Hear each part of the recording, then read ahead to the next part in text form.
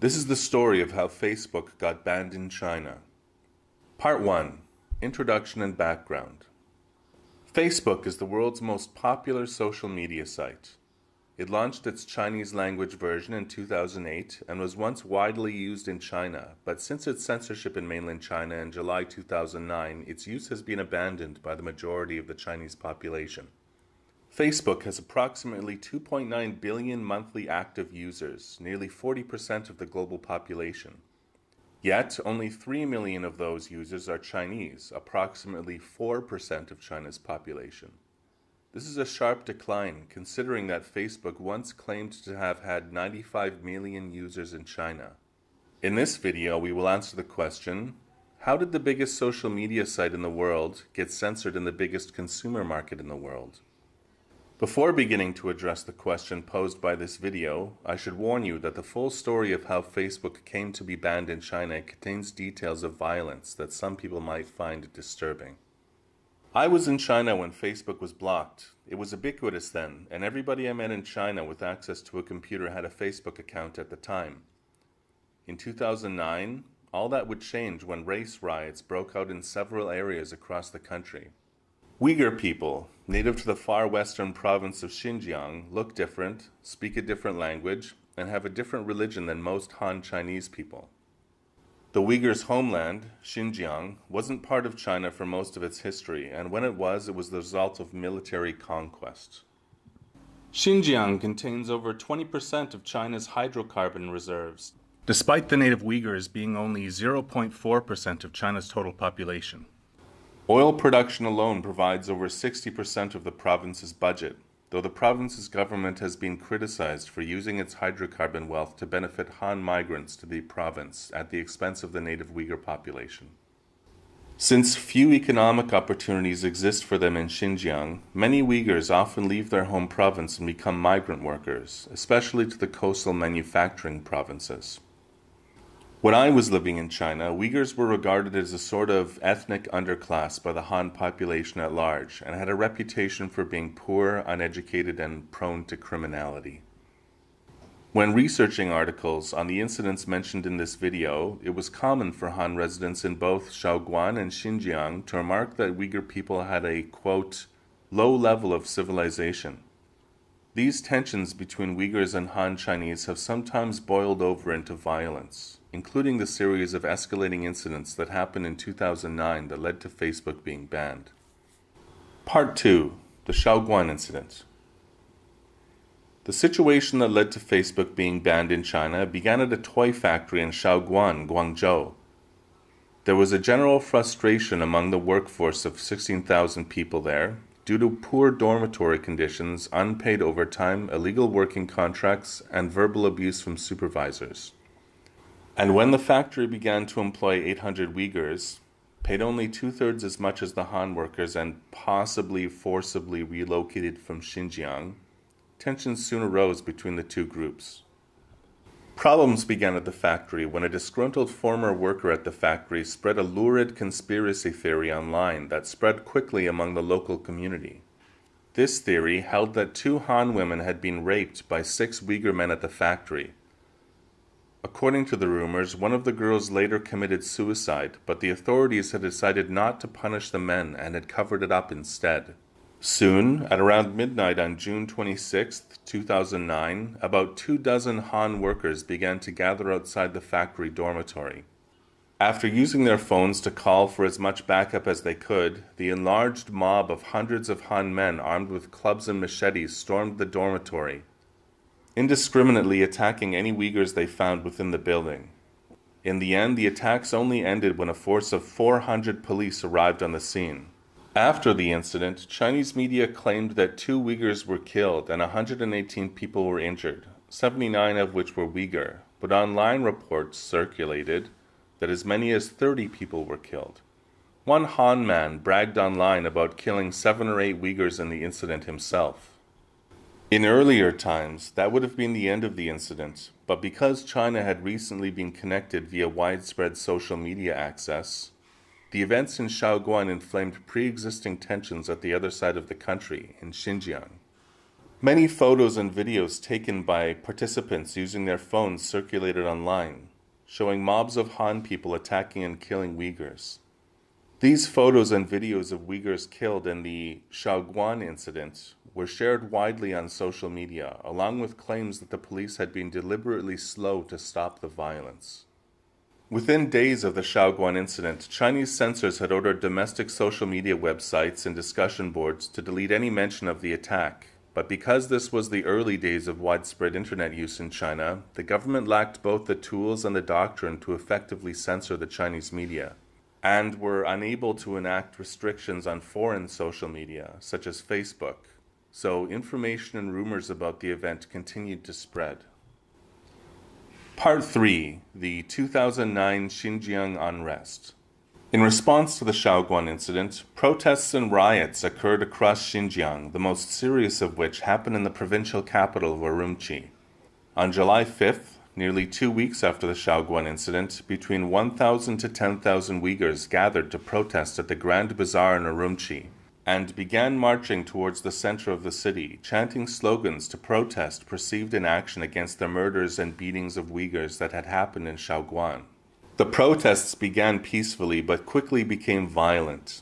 Exactly what happened to turn the protest into a riot is unclear. The Xinjiang government claimed that the riot was premeditated and orchestrated by foreign-based Uyghur independence organizers, especially the German-based World Uyghur Congress, while Uyghur groups claimed that the protest only became violent after security forces fired indiscriminately into the crowd. The Uyghur American Association alleged that the riots were escalated by agent provocateurs in the crowd. One eyewitness, cited by the New York Times, claimed that violence from security forces began only after protesters began throwing rocks at them. Time magazine reported that violence from protesters occurred only after police attacked the crowd with a baton charge. After their confrontation with the police turned violent, mobs of Uyghur men fanned out throughout the city, smashing cars and other property, ransacking shops, and attacking Han people throughout the city. By the next day, July 6th, military police had moved into Urumqi and occupied key intersections within the city, though security forces were insufficient to contain the situation and rioting continued in many areas. Chinese President Hu Jintao was in Italy attending a G8 conference when the riots began, but when it became clear that local security forces had lost control of Urumqi and many other areas of Xinjiang, he immediately cancelled his attendance at the event and flew back to China in order to authorize military forces to move into Xinjiang from other areas of China to intervene. The cancellation of Hu's G8 attendance to deal with domestic unrest was reported by the BBC to have been perceived as an embarrassing loss of face. On July 7th, a counter-riot by club-wielding Han residents chanting slogans such as "Down with Uyghurs" took place, looting Uyghur businesses and attacking Uyghur residents in widespread revenge attacks. By July 8th, most violence in Urumqi had ended, though operations throughout Xinjiang by Chinese security forces to quell unrest continued until the end of July, and raids to capture suspected rioters continued in the region until at least another month into mid-August. Internet and wireless services were suspended across Xinjiang within 1 day of the outbreak of rioting until operations led by Chinese security forces were complete.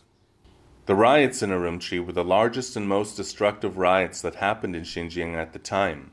But similar riots occurred across many other areas of the province as well, but received little media attention, probably due to the lack of foreign reporters in those areas. The most serious riots outside of Urumqi occurred in Kashgar, in which 17 Chinese police were killed.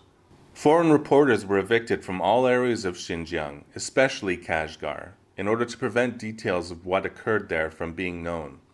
2 days after the riots began, on July 7th, the Chinese government announced that it had arrested 1,434 suspected rioters. Foreign media claimed that the total amount of people arrested in connection to the riot was far higher, totaling approximately 4,000. Exiled Uyghur rights activist Rabia Kadir claimed that the number of Uyghurs who had been disappeared by security forces in the weeks following the riots totaled as much as 10,000. With jails being so over-occupied that detainees had to be housed in warehouses managed by the People's Liberation Army. Only about 200 of those detained were formally charged. Very few arrests of Han people for their violent counter-riot on July 7th were reported. The Chinese government claimed that a total of 1,721 people were injured in the riots. It stated that 197 people had been killed, 134 of which were Han. The World Uyghur Congress claimed that official statements had underreported the numbers of Uyghurs killed by security forces during the riots, and estimated that the true number of deaths was around 600. The riots in Xinjiang were the most deadly clash between protesters and the Chinese government since soldiers from the People's Liberation Army killed several hundred protesters in Beijing in 1989. There was some internal political fallout from the unrest in Xinjiang. Many of the top leaders in the province were removed within months after the incident. High-level politicians forced to retire included, but were not limited to, the head of the Communist Party in Xinjiang, Wang Lechuan, the head of the Communist Party in Urumqi, Li Zhi, and Xinjiang's police chief, Liu Yaohua. Internet and even domestic phone services remained restricted in Xinjiang for nearly a year. The Chinese government publicly blamed information spread via email, text and chat messages, and long-distance phone calls, and allocated more resources to monitoring and censoring digital communications across China. Within 2 days of the unrest in Xinjiang, Chinese state-run media singled out Facebook as the main foreign social media site used by Xinjiang independence activists, and claimed that allowing Facebook to continue operating in China violated China's national interests. By July 7, 2009, within 2 days after the unrest in Xinjiang began, Facebook was censored in China and never completely unblocked. Several years later, in 2014, the Chinese ambassador to the UK, Liu Xiaoming, gave an interview in which he clarified why Facebook was banned. In the interview, Liu stated that China's leadership had determined that Facebook did not follow the law and did not serve the interests of the people. Liu went on to include Facebook of being used to spread rumors and to harm the relationship between Chinese people and people living in the rest of the world. At the time, Liu indicated that the Chinese government was not confident with Facebook's ability to censor Chinese users to the same degree that the Chinese government was able to censor domestic social media platforms, making it impossible for Facebook to re-enter China at that time. Facebook was not the only social media site used by participants to spread rumors and information about the events in Shaoguan. One other major site used to spread information was the Chinese message board SG169.com, on which the false rape allegations that led to the Shaoguan incident were originally posted. Twitter was also blocked in China at the same time as Facebook, and for the same reasons. But, really, who cares about Twitter? Part 4. Conclusion and Analysis. It was reported in some American media that Facebook had been blocked partially because it refused to provide protesters' data to Chinese authorities. But, if that is true, Facebook has since come to regret that decision and has taken as many steps as it could to reverse its policies on censorship and state collusion. In 2016, the New York Times reported that Facebook was working on software that would censor the app in preparation for a potential return to China. Several staff members who had been assigned to the censorship project left the company in protest, but there is no indication that this led Facebook's management to change course. In 2017, Facebook agreed to delete 160 user accounts in Vietnam when its censors accused those users of posting content critical of the Vietnamese Communist Party and its leaders, signaling that Facebook was willing to collude with communist governments in the pursuit of state censorship. In 2018, the New York Times reported that Facebook had entered data-sharing partnerships with at least 4 Chinese electronics companies, basically giving the Chinese government access to its users' data. One of these 4 companies included Huawei, which is considered by a number of Western nations as being a domestic security risk. Later in 2018, Mark Zuckerberg made a high-level business visit to China, and Facebook invested $30 million in a Hangzhou subsidiary in order to re-establish its foothold on the mainland. But after Zuckerberg left the country, the Chinese government withdrew its permission to run the project, and Facebook's office was forced to shut down without achieving anything of substance. The only progress to come out of Facebook's many efforts to re-enter the Chinese market were, In 2018, the Chinese island of Hainan announced that it would allow foreigners access to Facebook in an effort to attract tourists. As of 2022, it seems unlikely that China will ever allow its citizens to access Facebook again on the mainland. Although by the time this video was made, Facebook had fully embraced its role as a purveyor of state propaganda and censorship, even in Western countries, there are so many good domestic social media alternatives to Facebook in China that there isn't necessarily a great demand there for the services that Facebook provides. And if you consider the continued ban on Facebook as a protectionist action to protect the market share of competitors that have a much stronger connection within the Chinese Communist Party than Facebook ever could, the Chinese leadership has a strong motivation to continue the ban.